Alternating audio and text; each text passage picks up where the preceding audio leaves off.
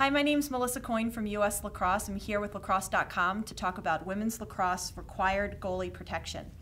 At the youth and high school level, all women's lacrosse goalies are required to wear thigh and shin protection. So the first thing we're going to talk about is thigh protection. Often you'll see them come sort of like spandex with pads inside of them. They have pads on the thighs and on the hips, and again, they're required for play for youth and high school. If you have any other questions about youth lacrosse women's goalie equipment, please contact uslacrosse.org or lacrosse.com.